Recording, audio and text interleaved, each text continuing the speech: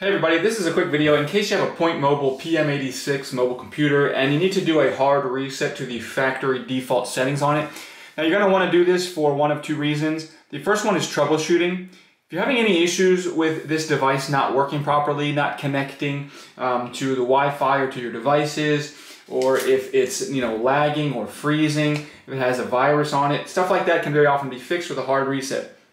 Now the second reason you might want to do this, and you're going to need to do this either way, is if you just want to get it set up like it's just coming out of the box brand new because you're selling it, buying a used one for whatever reason, we can do that pretty simply. What we need to do is have the device turned off, and then we're going to come in and we're going to come over here and press the power button and then the volume up buttons on here with it being turned off, and hold those two buttons until we feel the device vibrate. Once it vibrates, we can let go, and that will open it into the recovery mode.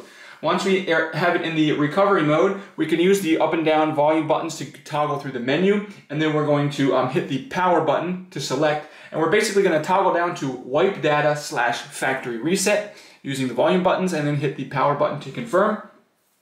And then we will again select factory data reset from the option, and everything will be wiped off of the device. Once you do that, then you can again toggle down to the reboot system now option, hit the power button. It will turn off and it will turn back on as a brand new device.